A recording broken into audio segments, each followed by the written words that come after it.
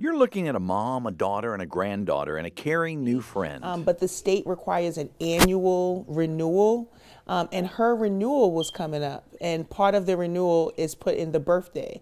And so when I saw 1917, I said, 1917?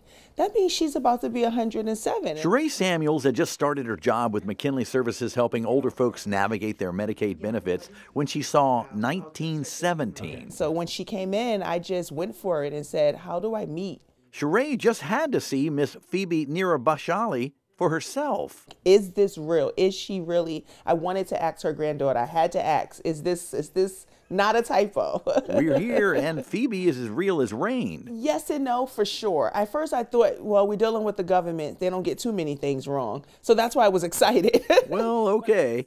This is Phoebe, and she and her daughter Solange and caregiver Maombi moved to this small apartment in Anchorage 5 years ago. And according to the United States government, Phoebe is 107 years old. So she definitely knows that we are here to put the spotlight on her, as I would say. So many questions. I asked Maombi to ask Phoebe in her native language of Kinyarwanda, what did she know about America? She heard that American is freedom,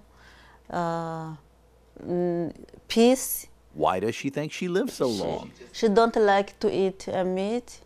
Only she like to eat vegetables, no meat, not too much sugar. Phoebe was born in the Congo of East Africa and then moved to Rwanda. She had 15 children, only 3 remain. She said her life was very good because she had everything.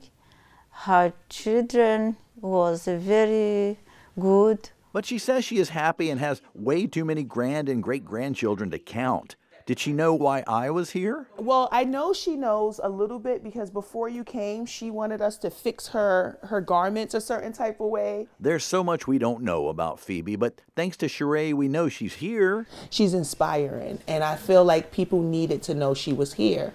And after seeing 107 turns around the sun, Phoebe has a little wisdom for us all. I want you to be kind. I want you to love everyone.